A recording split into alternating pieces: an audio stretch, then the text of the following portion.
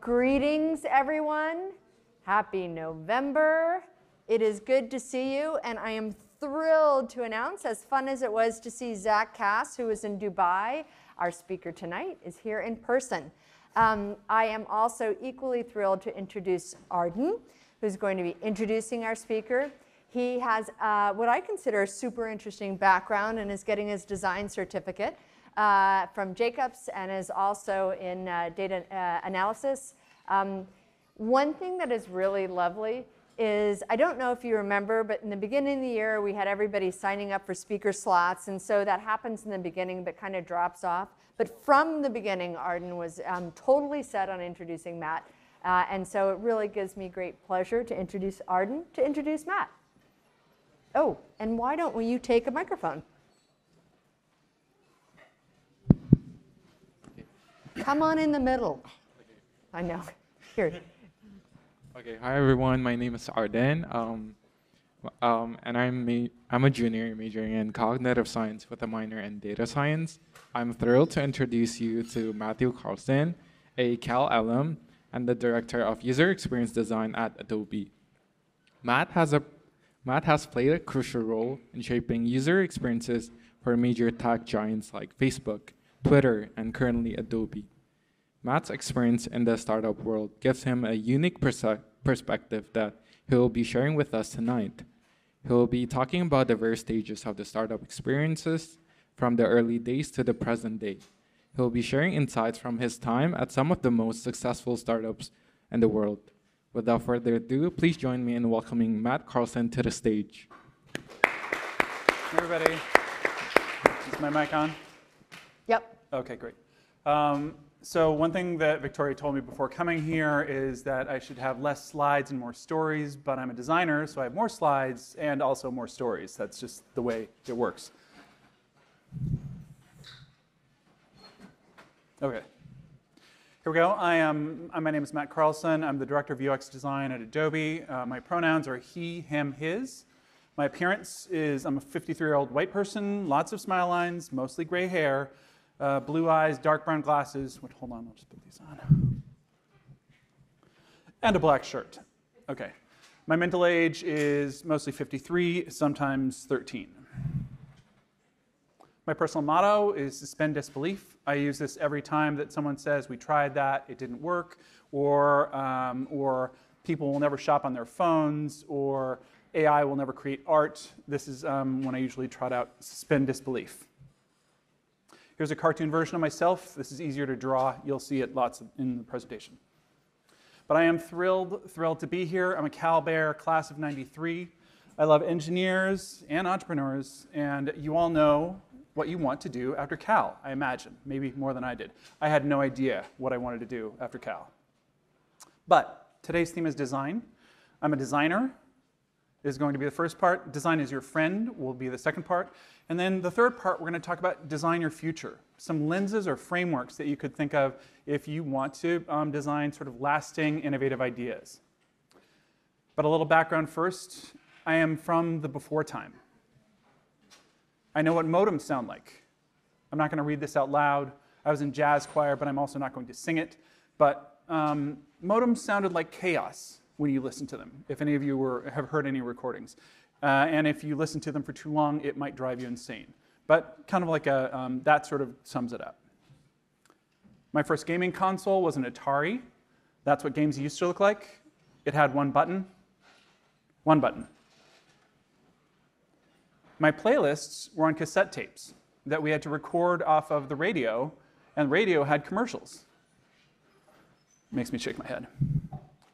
My first computer programs were also on cassette tapes. It was basically a cassette tape-based civilization back then, but that's what the computer lab looked like. Put in your cassette tape, program your little basic C program, hit record. This is what the before times looked like. It's Seattle, circa 1970. That's Seattle before Amazon, before Microsoft, before Starbucks. So it's basically lumber, fish, and seasonal depression. But I escaped to Cal, the most important part, in 1988. Here's my Berkeley map. So let's see. It starts in Unit 3, Norton. I remembered that. It would go to the boathouse for the rowing team early morning, 5 a.m. And then after that, it was the art and practice building and followed by Dwinell Hall, sometimes stopping at Strada on the way home or studying at Cafe Milano at night, spending all my money at Amoeba or Inkstone or Top Dog, and then pouring beers at rallies. So in no particular order. Luckily, most of these things are still here, except all the burrito places that I used to go to are not still here. Here's Berkeley by the numbers. I probably drank about 948 cappuccinos at Strada and Milano. I probably served somewhere in the range of 1,300 pints at rallies. And my first design job was $8 an hour making all the chalkboards for microbrews, once again at rallies. Unfortunately, all my works of art burnt down somewhere in the last 10 years. Here's the biggest number. This is the 0.0 that I got the first semester of my sophomore year.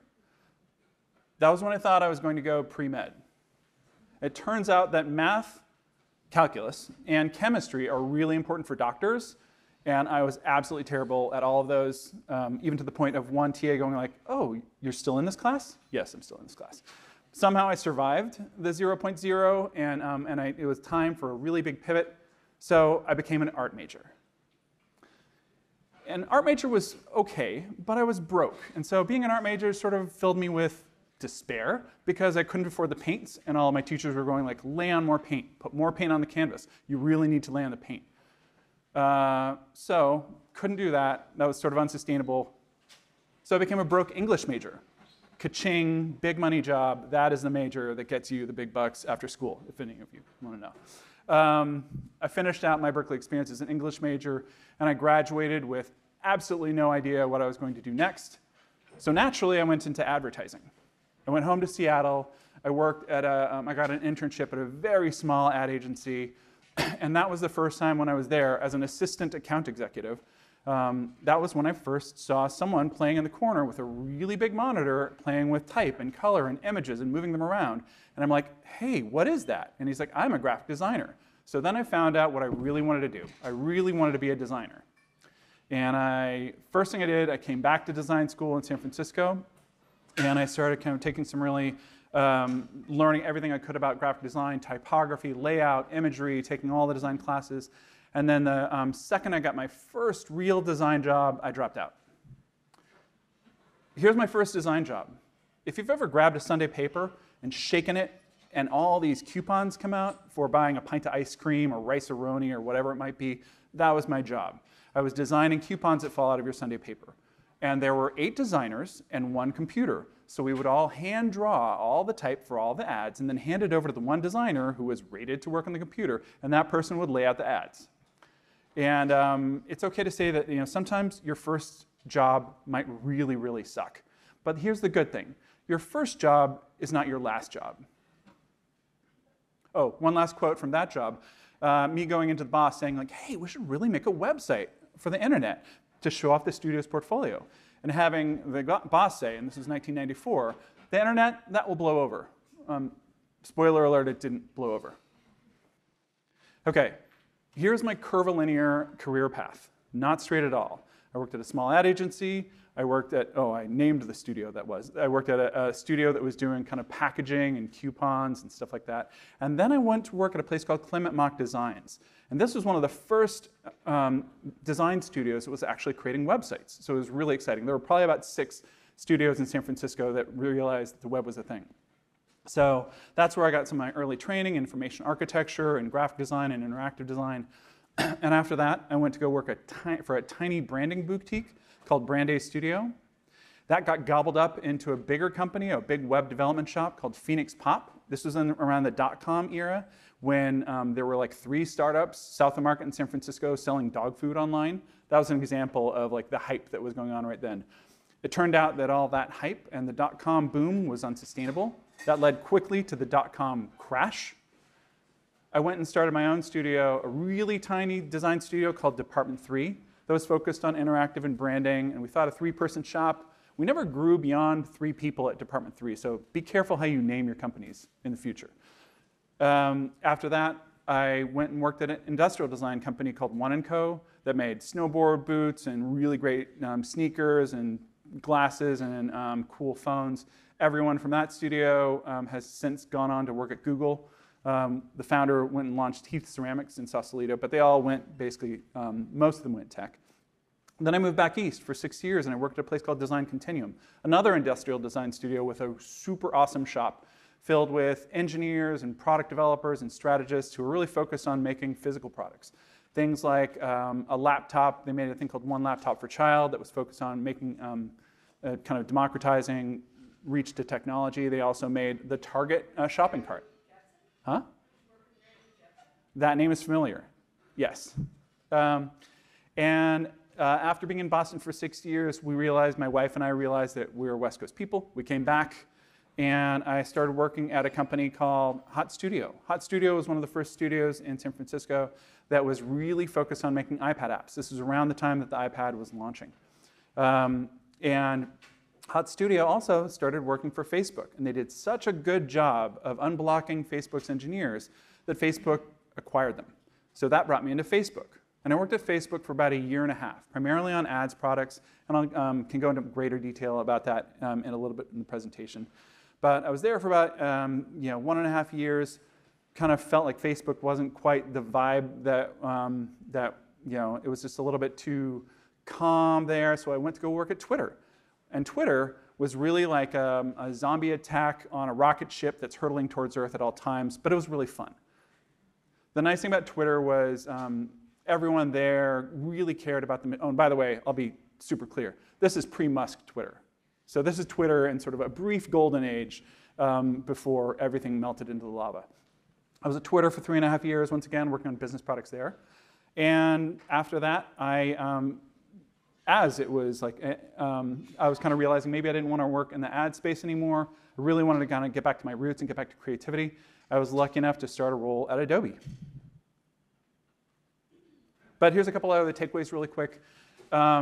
If you join a company, and if during orientation they give you matching hoodies and a tiny red book of special sayings, and they give you all the Red Bull and all the Nutella that you demand, and they encourage you to never ever leave campus, you may have joined a.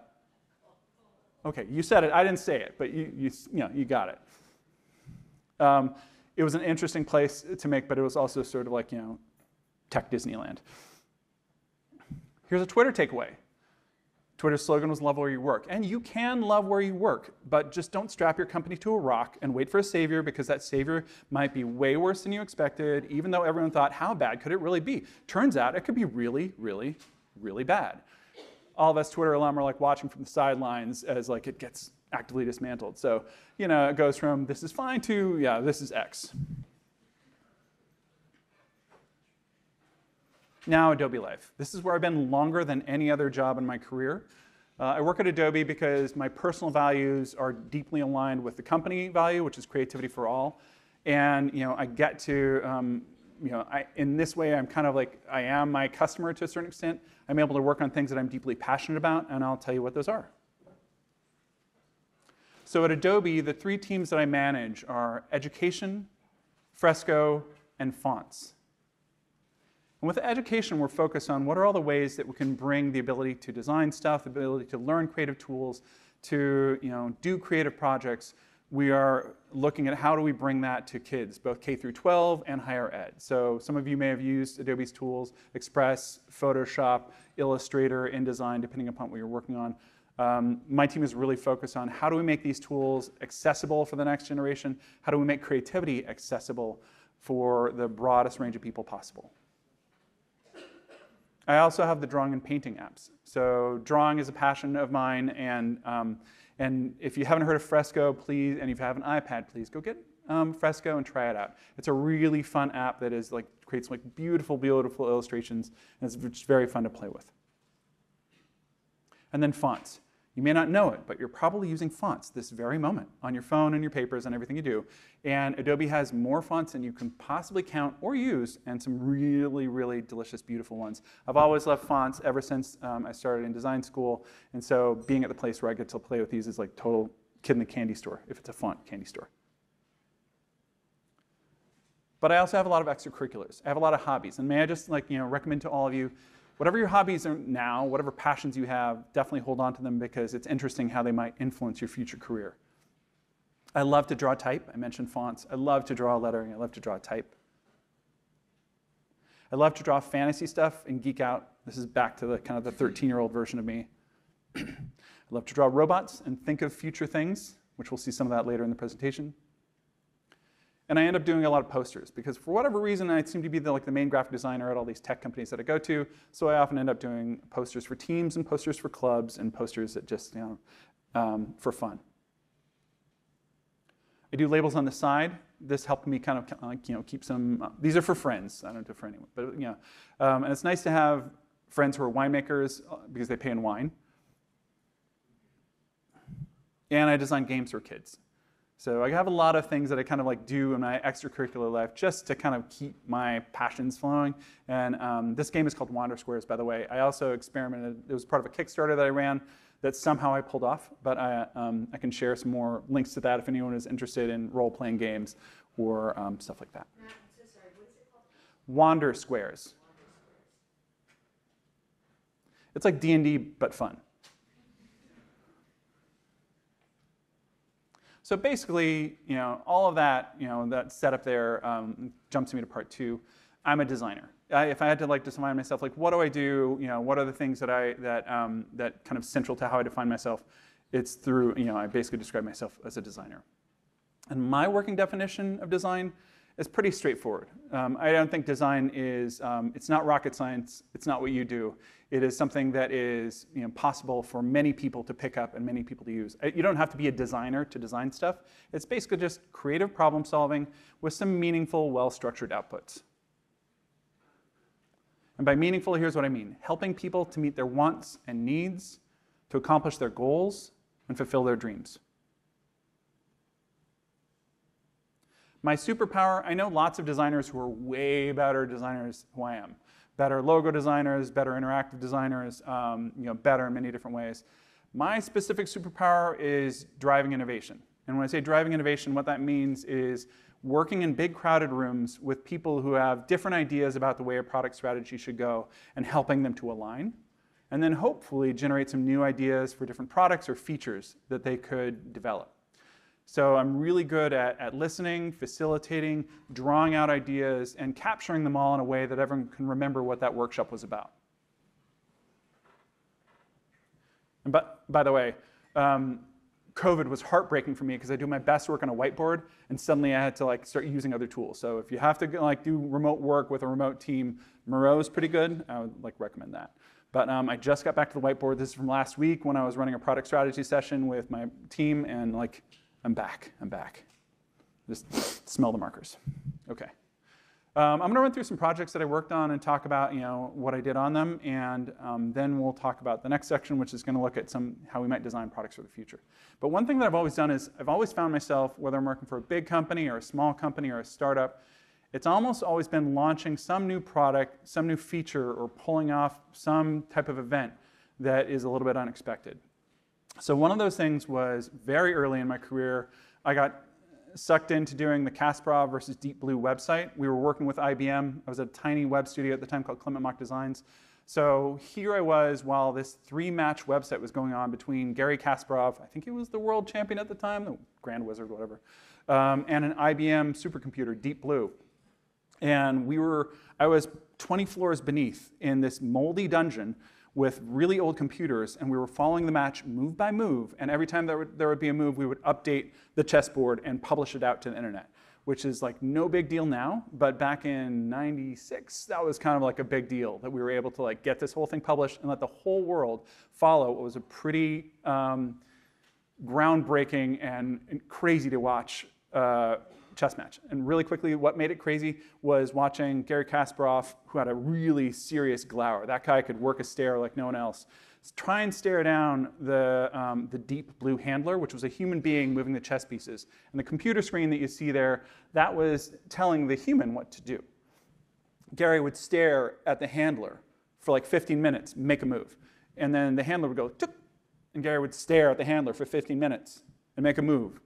And then the computer handler would go, tuk, and move that piece back. So it was 15 minutes, 10 seconds, 15 minutes, 10 seconds. And I think Gary won the first match, lost the second, too. if I remember right. Because like, he couldn't quite stare, like it just had no effect on the guy who was moving the pieces. But pretty fascinating to watch from like 20 floors down.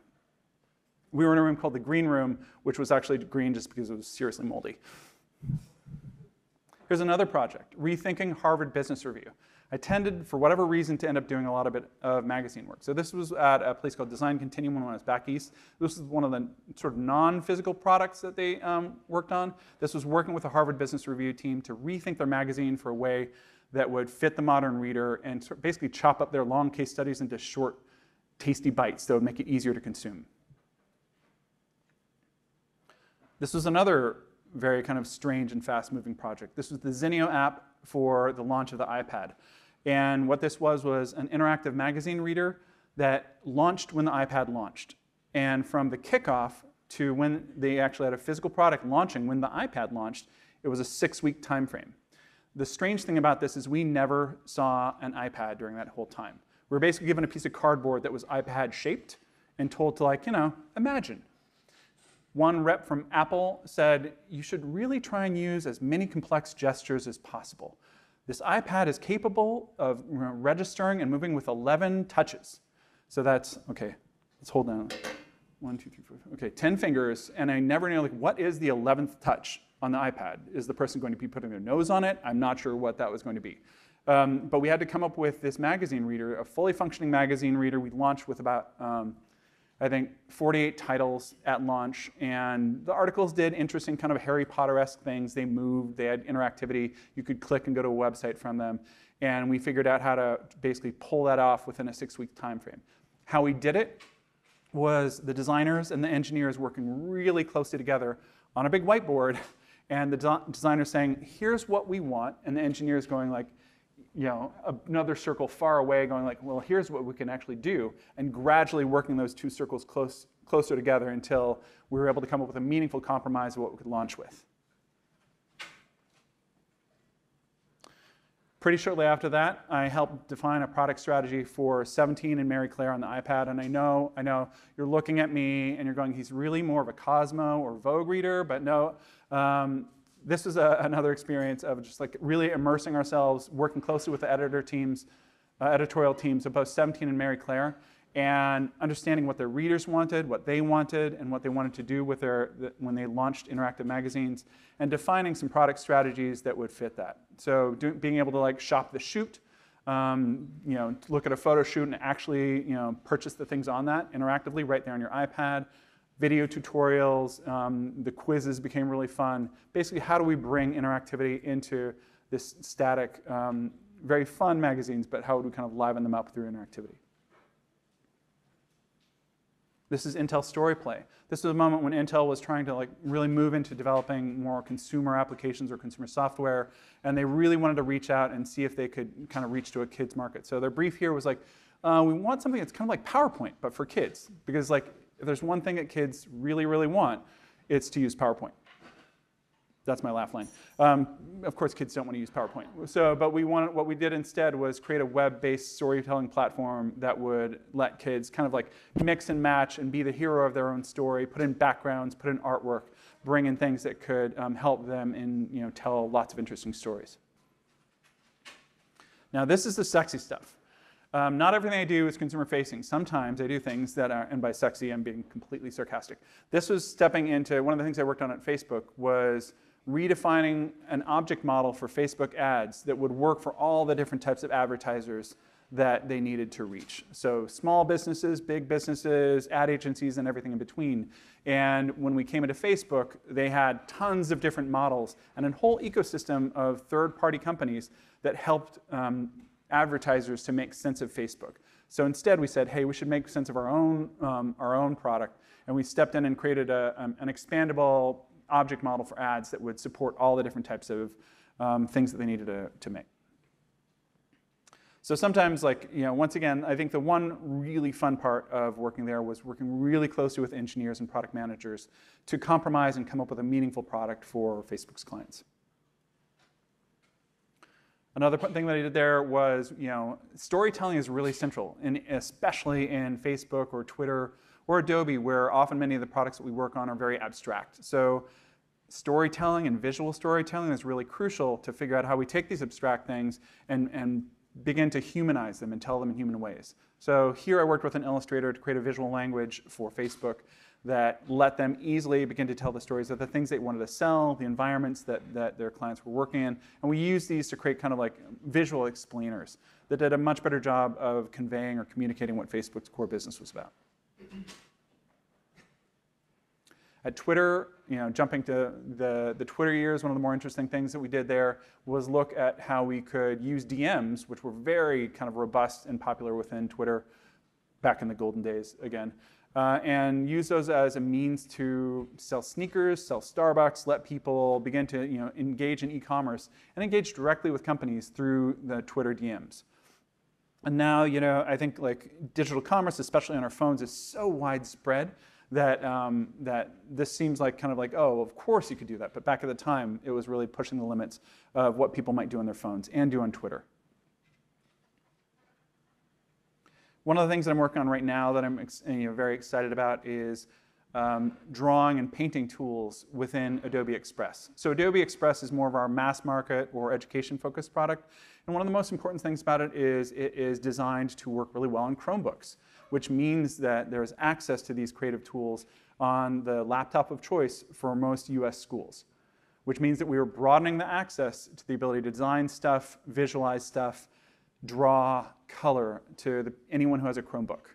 And so this is just a quick snapshot of a it's also very soothing to color on some of these things if you ever have a break in your classes. So what we just did was like launch the new drawing and painting and coloring tools within Adobe Express. And of course, on top of all those products that I've worked on, there's been lots and lots of logos along the way, some of that have been successful and some that have totally failed, like that AIM one, which I think is really pretty lovely. And a nice update on that little yellow man, if any of you remember AIM or AOL. But it lasted for about 6 months. I also have done a fair share of logos for all of my friends who I went to Berkeley with. So if you're an engineer or an entrepreneur or a product manager, befriend the designers in the room because someday you will get free logos out of it.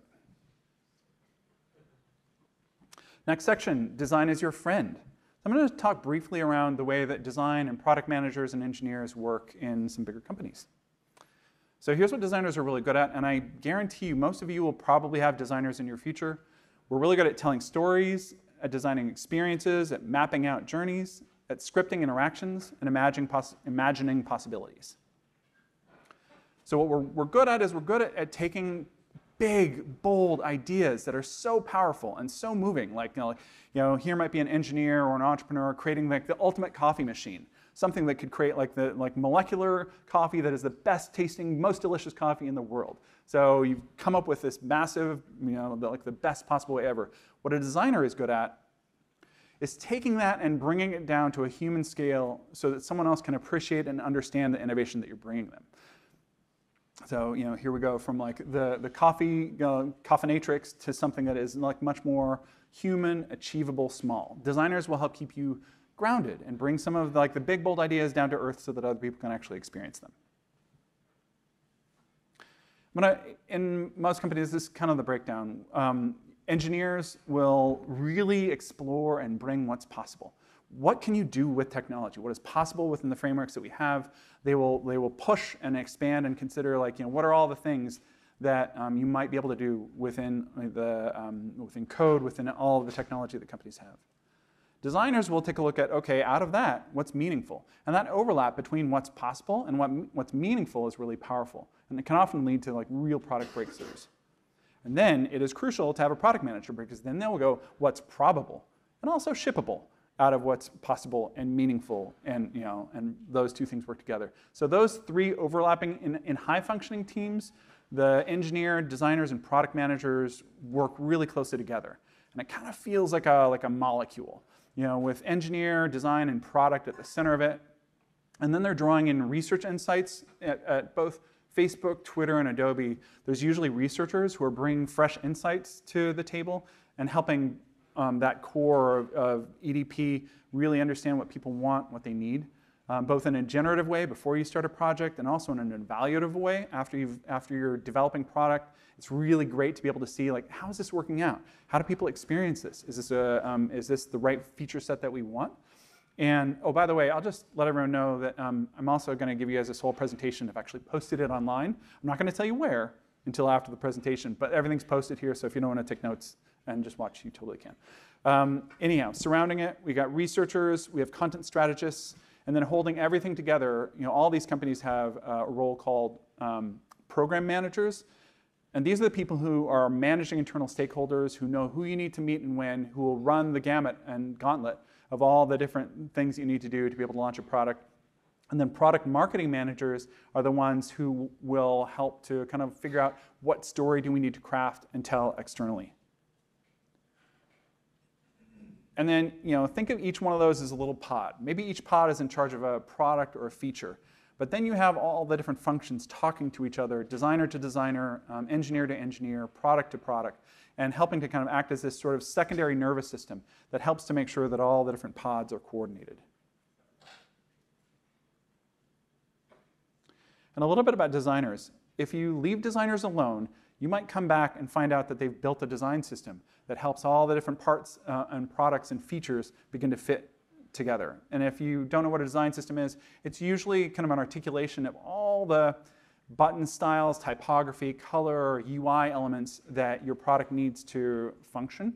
And they'll build that into like a big library that they share designer to designer and engineer to engineer that actually kind of speeds up development and helps the entire product feel more cohesive. So some examples of that might be material design from Google, or the human interface guidelines, the HIG from Apple, or Spectrum, which is Adobe's design system. Here's some things that you might end up doing with your designers. You might work out a brand positioning. This was working out the kind of the repositioning of AIM from AOL with another Grad, Mike Mazer, who happened to be working at AOL at the time. So there you're looking at, who is this for? What is it? What will it serve? How is it differentiated from other brands or products? You might also work with a designer to develop personas, the core users that are going to be using your product or feature.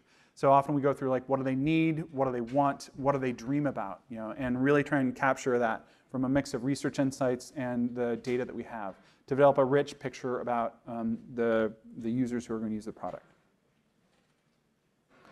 You might work with your designers to brainstorm new products. So after you've thought about your business and you've thought about the people who you're designing for, you might work with them to figure out what are new products or features that we could use to differentiate, innovate, or disrupt. And you'll map customer journeys, where you're looking at the end-to-end flow from where someone discovers your product to where they're its biggest fan. What are all the steps in between and all the choices they need to make? So those are just some of the things you might do with the designers that you're going to work with in the future. But if you're lucky, you'll find a partner who likes to innovate just as much as you do, who likes to innovate as much as they create, and so that together you can design the future. So for this next section, I just wanted to take a moment, and I was thinking really deeply about what can I bring to you, the kind of like the future of technology, the future of innovation. What could I bring to you that might be meaningful? So what I did was I took a moment and I created a couple lenses or frameworks that might help you when you're thinking about your next big idea. I wanted to give you some ways to reframe it, rethink it, to kind of like maybe spark a little bit more innovation, help your ideas that you're coming up with, because I bet there's some startup future people here, to help your ideas be more future friendly. So here's a quote. You've probably heard it before, but the future is already here. It's just not very evenly distributed. This is from William Gibson, one of those cyberpunk authors that, well, they were cyberpunk authors back in the 90s, but now most of them are futurists at major institutions. And a lot of the stuff that they predicted back then came true, and you're actually soaking in it right now. So, read your sci-fi, everyone. But yes, in case you're wondering, we're in the future right now. You all have supercomputers in your pocket. They're connected to cloud-based networks. We are post a global pandemic that changed the way that we all live and work. AI has seriously risen. ChatGPT can write papers, I dare say, as good as many of you, certainly as good as me. Midjourney just popped last summer, and suddenly every designer and artist was looking at something that could create art and design to a level that previously hadn't been seen. DALL-E hadn't quite hit it before. Midjourney like really broke through. And so a couple other things. There was blockchain, which is Drones are being used for like so many different things across all different areas of commerce and society. We are working from home, happened in a real way. I think every big tech company was surprised that they could still pull off their job while working from home. Disney, they made movies and animated stuff working from home. Adobe, Facebook, all these companies were able to still get their job done, keep their products up while from their apartments, from their houses, from abroad. It's been a really interesting time. There's biometric scanning in all sorts of the ways, whether you look at your phone or you're doing it on your way through the airport. That's just become widespread. So Minority Report is kind of on full effect. Space travel, asterisks, not totally stable yet. Self-driving cars, a little bit of pause on those. But this innovation happens in cycles. So things happen, they fail a little bit, they happen again. So I'm sure we'll see all of those things moving forward. So what I wanted to do is show a couple lenses that will help you take your ideas and maybe think about them in future-friendly ways. So first, build a time machine. Start with the now. Start with this moment and kind of map back. Look at all the things in your life, the way that you are, the way that you work, the way you do schoolwork, the way that you buy stuff, the way that you consume media, the way that you travel, all these things. Kind of map out all the different aspects of your life and consider just how much they've changed in the last 5 years. And it's been a remarkable amount of change and acceleration that has just happened. So take those trends that just affected everything you had, and start, take them and begin to push them forward. Like, what are they going to be like 4 years from now, 10 years from now? Take the trends and the amount of acceleration that you're seeing right now and unlock your brain and consider, like, what would it be if you have, like, if these same things keep on moving forward? If your phones keep getting smarter, if AI keeps becoming more of a pervasive part of your life, and you have it within yourselves, if you're giving yourself enough time and a little bit of loading up your brain, you can begin to envision what the future might look like. And the future won't look like this. I mean, the sneakiest thing about innovation and the sneakiest thing about the future is we're still wearing normal clothes. We're not dressed in tinfoil, wearing funny hats. It feels a little bit like the past. We're still wearing shoes on our feet. Everything feels like, the future hasn't quite announced itself, but it's seeping in all around you. So, and by the way, the time machine here is actually just your brain. It's just a matter of look at the rate of change that things have happened and begin to imagine okay, what if? And I'll have a couple more tools for talking about what if in a moment. So meet your future customers. Here's a big surprise. Your future customers will probably look a lot like you. They are going to have known the internet since birth. They will be tech savvy. They are probably going to understand touch UI and gestural UI. I think the latest Apple ad had people snapping their fingers to make their watch stop doing something. They're going to be socially networked. Anyone here use Facebook, Instagram, Discord, anything? Can I get a show of hands? Anyone on any? Okay, so you guys all have that as sort of an established part of your universe. You will probably in a year or two be AI fluent. You'll probably be using AI in lots of ways. And 4 years from now, you'll probably be acting almost like a symphony composer, manipulating lots of AI things around you and having them perform actions on your behalf. So you will very likely be one of the first AI fluent generations. And then the youngsters that are behind you, and I can't remember what the gen name is for them. Is it back to alpha again? I'm not sure. They will grow up with AI as something that they are just accustomed to, the same way that you are accustomed to all those other things. Anyone here ever use Minecraft? Okay, so that's another thing. Both my kids, both teens, used Minecraft a lot growing up in school. You guys are another generation that is probably very comfortable manipulating 3D objects in a 3D space and don't even think twice about it. So imagine how that might play out into more of an AR, VR future that is probably coming up. You guys are going to be ready for it. I don't know, what will be next? What will be the next big breakthrough that might pull together all those things and be even more transformative? That will be your future customer. It's going to be you plus something really weird that you didn't expect. I think it's fun to imagine future jobs. And I came up with these things, but then some of these future jobs are actually present jobs right now. But one future job might be an AI empathy coach that's helping AI to really understand human beings so that it can make thoughtful recommendations, even more thoughtful recommendations than it's making right now. So write more thoughtfully, understand people better, do a better job of understanding what people's needs are. That's very likely, actually, that probably isn't even a future job, that's probably a today job. There are people who are working on making AI more empathetic. There are people who are working on AI speak more fluently. This is kind of like, that's right on the edge.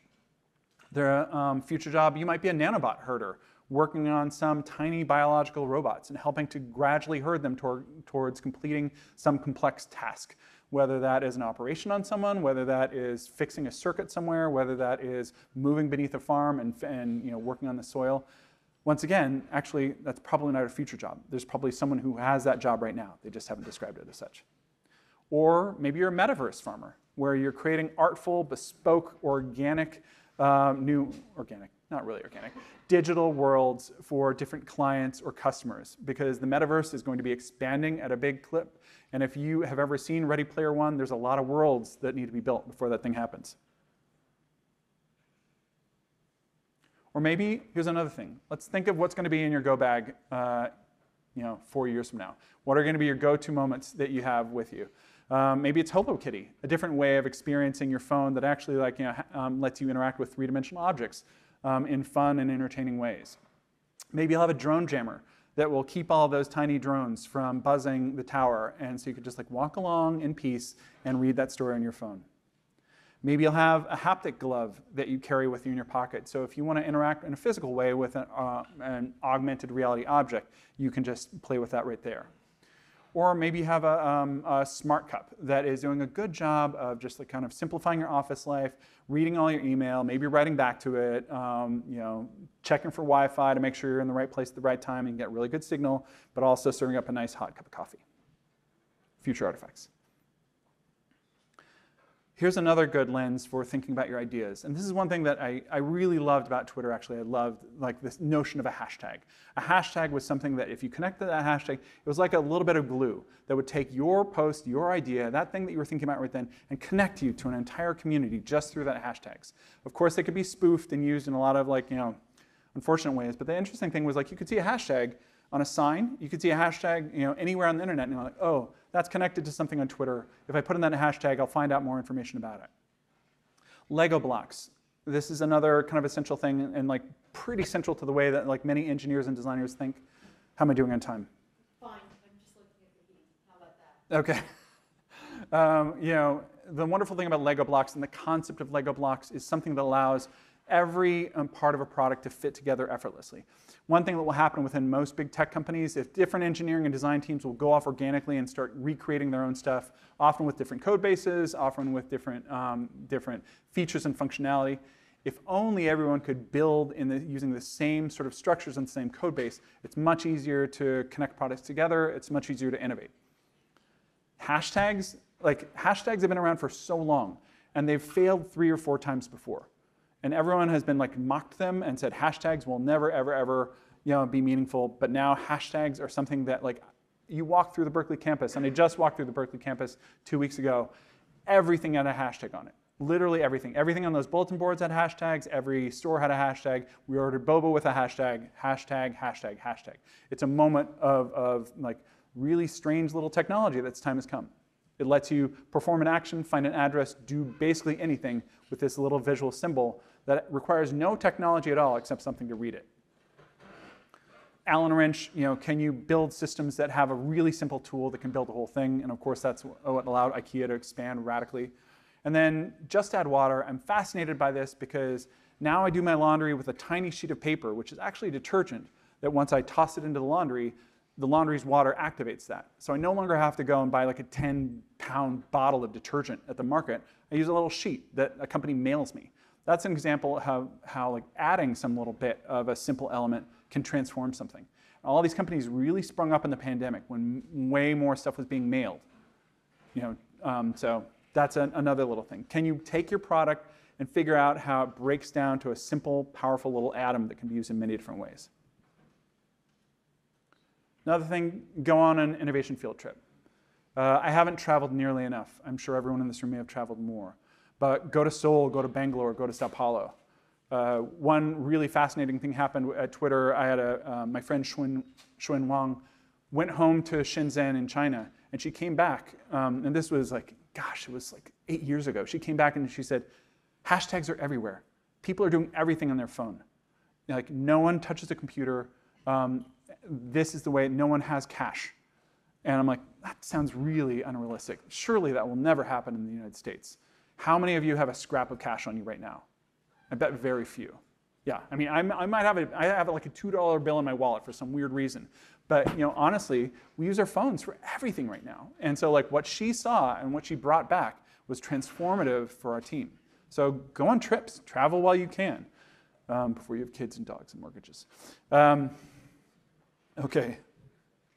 You'll see though when you go to these other countries, like all these like fascinating behaviors being people bringing forms of social innovation, cultural innovation, commercial innovation that will probably seep back here in a couple of years, but you can go get a jump start on it. Next is try magical thinking. And so I bring this up not just because I'm geeky and I love fantasy stuff, but because technology, so much stuff is possible with technology right now, and it feels like magic. So a really great way to think about stuff is imagine some common object, and what would it be if you added magic to it? Or if you could go, once again, full Harry Potter on that and transform it into something completely different. What if you had magic? What if there were no restrictions on what you could do? So what if you took a simple plant and you turned it into a smart plant? A plant that could read air pollution and tell you if air pollution is high. A plant that could tell you if it needs water. A plant that, that might be able to communicate with all the other plants on the farm and bring some information about them back to you. What if it could, and what if that plant had a magical fairy that was floating alongside it? There was actually a little AI that was monitoring that plant. That's a think of, and once again, I kept trying to come up with ideas that would be like groundbreaking. It didn't exist right then, but I saw a headline just the other day that they're breeding plants to reflect the amount of air pollution and climate change. That literally change color based on climate, on different things that are happening in the climate. So between our ability to make new stuff, to code genetics, our ability to have AI that can recognize really subtle signals or changes in stuff, this magical thinking is something that you can really lean into to help think of new ideas. I'm going to go through this pretty quickly, but a really common way to spark a little bit of innovation is just mashups, plain old mashups. Take some chocolate, you take some peanut butter, you mash them together, and they're better than some other parts. So this is like the Reese's peanut butter complex. But basically, if you had your idea, here's an idea to go back to one thing I mentioned earlier. You had your the concept of all your household chores, washing dishes, doing laundry, cleaning up stuff, and you wanted to figure out, okay, how is that thing changed if I overlap it with another idea? How is that thing changed if I have, for instance, little robots doing it all for me? Or how might all the things that we need to do, here's a good one that just happened. What happens when everyone is stuck in their home, but they still need stuff? So living at home, being at home, needing all the stuff, all the Maslow's hierarchy of needs, you need food, water, everything you need, and you're in a pandemic, and you can't leave your home. So that's circle number 2. Circle number 2 can be something positive, or it can be something negative. How does that change circle number 1 and the core set of ideas that you're thinking of? And that middle area where working from home, living from home, going to college at home combines with everything that you need to do, that's where some of the innovative ideas come out. Another version of this that I did years ago was working with Staples and helping Staples imagine what would happen if you had office products combined with technology. So if any of you are going to go into design consulting or innovation consulting, it's a really great, very simple, just whip out your Venn diagram, put your current idea on one side, put some big changing element, whether that's complementary or disruptive in the other, and see what happens. Here's another really important thing to play, especially if you are launching a social network. Play the utopia-dystopia game. And I misspelled dystopia, and I was an English major at Cal, and I feel awful right now. But pretend that's a Y instead of an I. Dystopia is with a Y. I'll have that changed before you guys download this presentation. Okay. This is where you take your product and you imagine, what's the best scenario? What happens if we do everything right? If we make the good decisions, if our product becomes a force for good and it totally transforms society in a positive way? Think about that. Unfortunately, many people within tech only think about that. They only think about the utopian side. We should connect everyone in the world. They think about the utopia. You also need to think about the dystopia. What happens if people use your product in an unexpected way? What happens if you make some decisions that actually ends up hurting a lot of people. Or there's unexpected network effects when people begin using your product in ways that you did not expect. And that will always happen. And every tech company that I've ever been at, that happens. There's piracy, there's people who use fake identities, there's people who look at every platform that gets launched and they go like, how could I exploit that? So one crucial thing that you need to do, whatever product you build, is make sure that you are biasing that technology for good. You can never say we are a neutral platform, technology is great, it's totally neutral. Instead, if you do not bias your product or platform or technology for good, unexpected, really disturbing things are bound to happen. I work at Adobe. We realize that Photoshop can be used to do some very unexpected things, and so we work hard at putting the safeguards within our system to prevent that. We work hard at making sure that we base authenticity things into images that will say, is this image real? Is this image fake? You have to build those safeguards and that thinking into the things that you create. And lastly, this is the most important thing. When you're designing the future, you need to help people adapt. That will be your little brother, that will be your grandmother, that will be the people who don't have the same access to technology that you do. You have to think about how can we meaningfully help all these people adapt to the future. And one approach is okay, let's just lay as much technology on them as possible. If we have something really cool, we have some blockchains and NFTs. Surely grandma wants to invest in blockchains and get some NFTs. Surely they need the most fanciest cell phone they can have out there. Surely my nana needs to have as much technology as possible in her life. That is some people's initial instinct of let's just layer on the technology as much as we can. But what you really should do and what you really need to think about is wait a minute. How can we bring the future down to earth? How can we bring the future closer to humans? How can we bring the future, make it something that feels human, that feels accessible, that feels inclusive, that feels fair, that feels clear?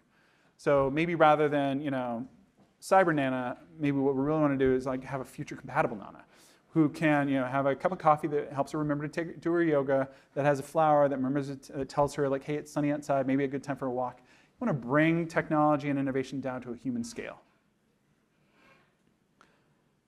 There's a little framework in here that I'll leave you with, and you guys, I'm not going to read through everything on here. I'm only going to read through one side of it, but you guys can get the presentation and look at the whole thing, and I'll show you where in just a moment. But instead of, I am going to read it all. Instead of benefiting the few, benefit the many. Instead of unlocking vast wealth, unlock human potential. Instead of consuming immense resources, by the way, to train ChatGPT, they drained this aquifer in Iowa. Yikes. So that we could all write our papers. Okay, grow sustainably. Instead of building new walls and silos, make the world feel more open. Instead of making tech feel more complex, make tech feel clear. Instead of controlling innovation, democratize innovation. And instead of making the future feel alien, make the future feel human. Thank you. That's awesome. Matt, I feel like if we only had this lecture this semester, it would have been fantastic. I know there's a whole club back there in the back. Feel free to come on down if you want to come over here. And so we have about a good 25 minutes. I don't even want to put my slide up. Where would you like to sit? You sit that side. Fantastic. Oh, and by the way, I'm sorry, that's where you can download this, but I am going to fix that typo because I have OCD and it's totally nagging me. But you can get this whole presentation right there. The dystopia typo? Yeah, the dystopia typo. Okay. Welcome, everybody. Come on down. Like I said, we have about 25 minutes, and I have a feeling there are a lot of questions. I would rather have you all ask questions. I certainly have some. But Sukriti and Amy are here, so as soon as you raise your hand, let us know. 1 second. You have your moleskin. I got to get my security blanket, but I can't find it. But yeah. Okay. I just want to have our matching notebooks. Okay, well, yeah. Mm-hmm. Right there.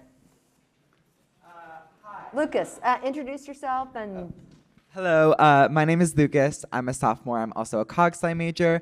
I actually found a connection with last week's speaker, Mr. Zach Cass, and he talked about being an AI optimist. But I found your take on kind of like innovation very interesting, where there's like the utopian and dystopian view. So I wanted to ask like if you're still an optimist despite the possibility of the dystopian view, and kind of what your view on this whole boom of AI is, whether it's like the good outweighs the bad. I would say I'm more of an AI realist. I think that we can't just be optimists. We have to think about what could go wrong and work really closely with other humans and with AI to ensure that it goes in the right direction. And it's directly, so I run a drawing app at Adobe, and one of the groups of people that are directly affected by this are artists and illustrators who are looking at something like Midjourney that can create really powerful, effective art, and it presents an existential crisis to them. But I don't think we can ignore it. I think we have to figure out ways to, one, make sure that we guide and shape AI, and I'm glad for all the organizations that are doing that. But then we also have to figure out how to help people survive and thrive in the age of AI. So I'm more balanced, but I'm not an optimist. I just know that it's here, and we have to figure out meaningful ways to work with it. Yeah. Thank you.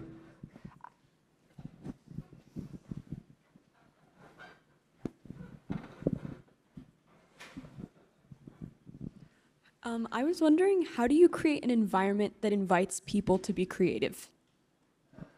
It takes space and time. And that's one of my favorite things to do, is to create workshops or events that give people a little bit of a time away from their daily roadmap or their daily work to think creatively. And the way you do it is, often it's great if you can take them away from where they're at. Oh, by the way, this is like an amazing campus. There's so many beautiful places here that are like nice environments for thinking and sort of having that moment of calm. But you have to create a safe space. And the safe space means that you have somewhere where they could think really broadly, where everyone has the opportunity to express themselves. So sometimes when I run a workshop, I usually come up with many different ways for people to express their ideas in that. Some things where people are speaking, some things where people are writing, because often, and you probably have noticed it, like if you don't create multiple ways for people to share their ideas, the loudest voice always wins in a room. So I always look at how do I create a really equitable way for people to contribute ideas to a conversation. And then the other thing about it is you have to like completely put the distractions of the day aside. So just like you might have had in high school, it's like you put your phones in a bucket. you gotta take all those signals and all those buzz away from people so they have a chance to think about something new and differently. The other thing that often really helps is bring some, what I really love working with research is bringing human insights to the table.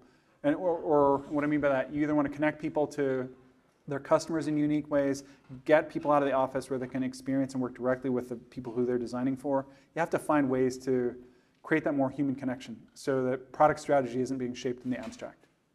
Got it. Thank you.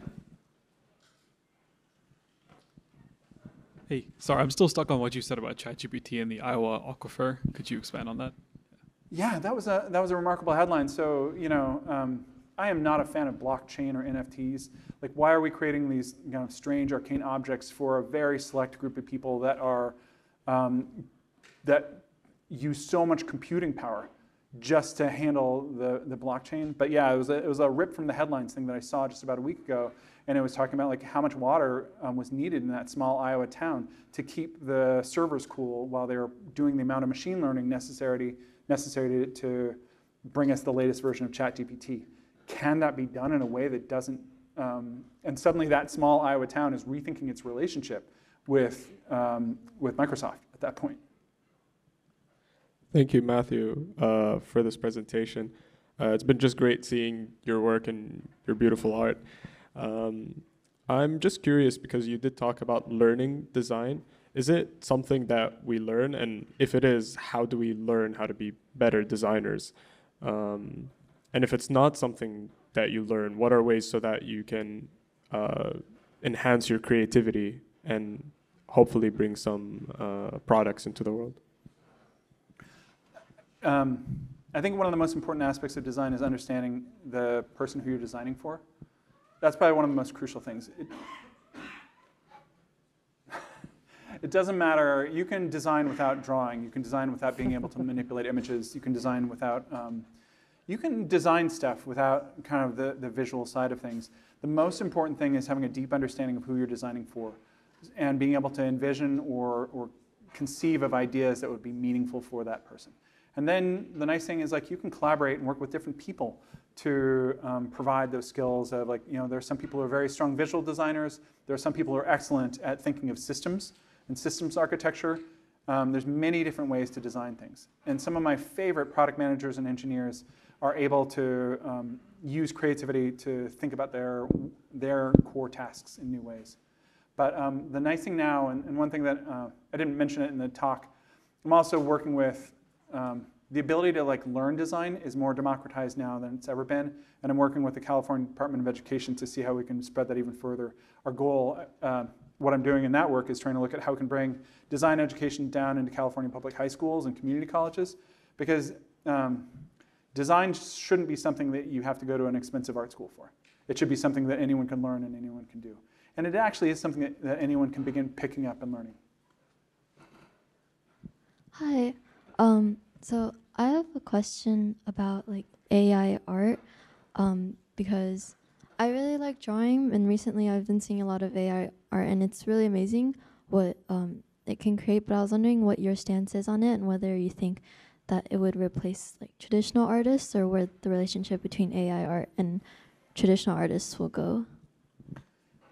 I would say that AI art is certainly, it's really profound, and there are some very inspiring and pretty amazing things that are being created by AI right now.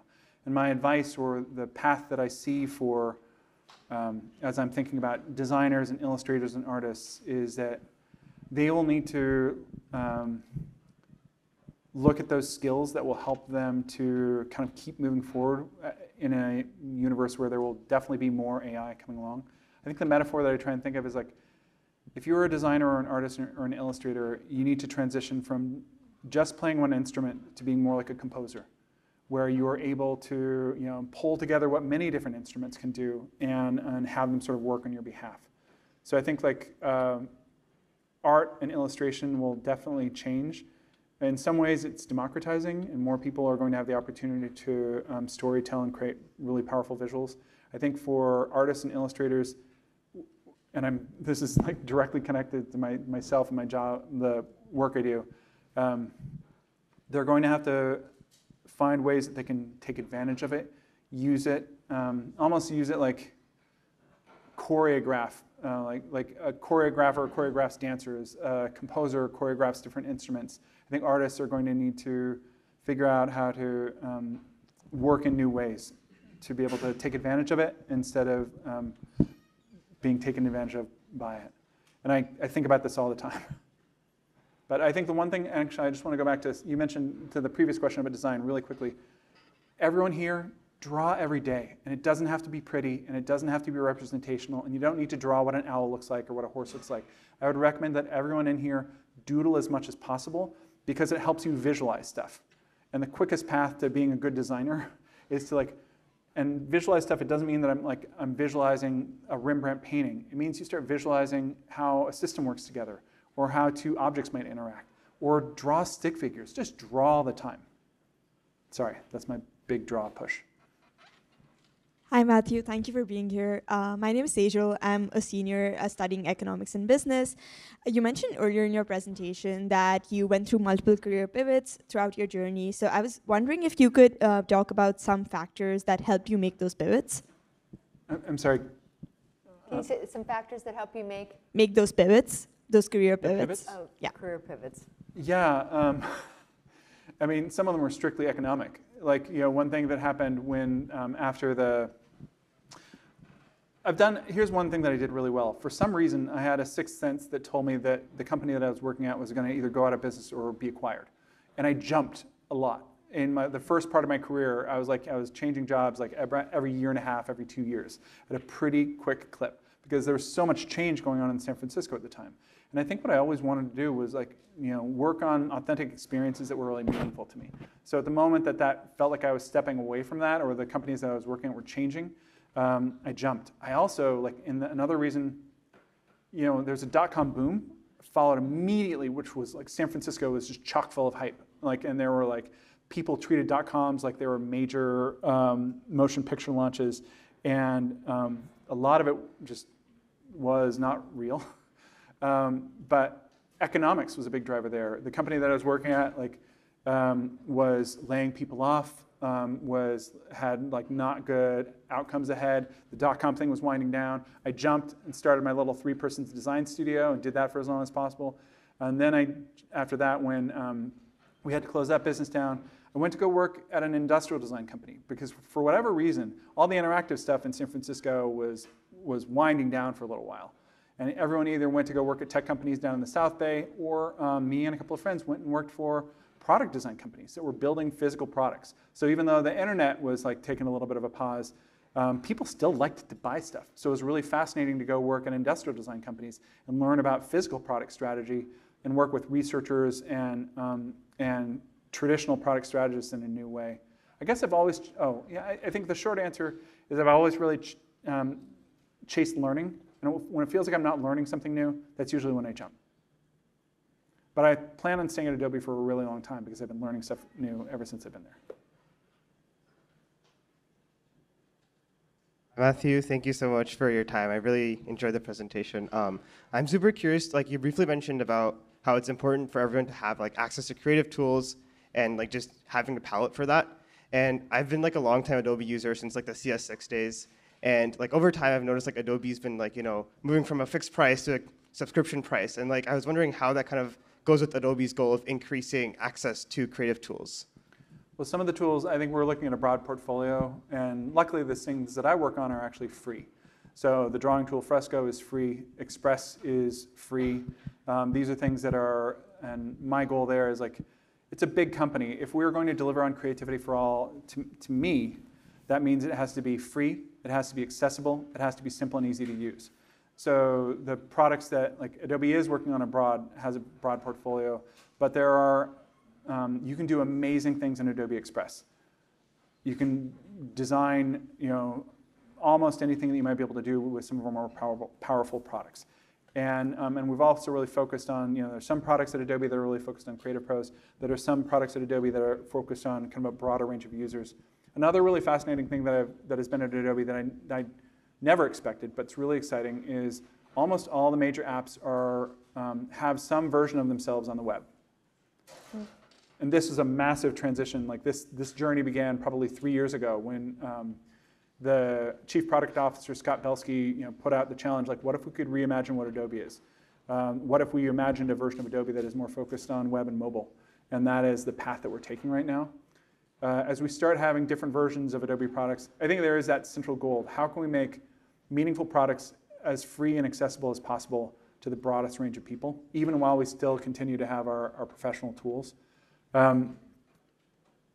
Yeah, I'm on the side of like, how can we get our products into as many hands as possible, especially when I'm thinking about students. Hi, Matthew. I'm Vanessa. Thanks so much for coming today.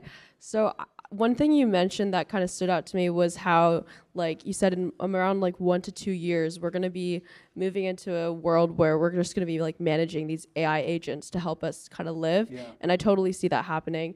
But it's also kind of scary just because, like you mentioned, let's make sure you draw every day. Like I feel like just doing things hands-on is becoming so foreign to our generation. Like everything is just technology and there's just like less and less human connection. And I see the like negative effects all the time, like how it's deteriorating our mental health sometimes. So I just like wonder, like you said, to build a future that feels more human, like how are we supposed to design that future with the rise in AI and like this increasing use of technology and the lack of human connection? Like how do you see us doing that? I think you're gonna have to balance it even more with interacting with the physical world, physical objects, and doing stuff where you completely shed away your technology and you focus on the things that are tactile, human, calming, that really activate the parts of your brain that tell stories, activate the parts of your brain that plays with visual relationships.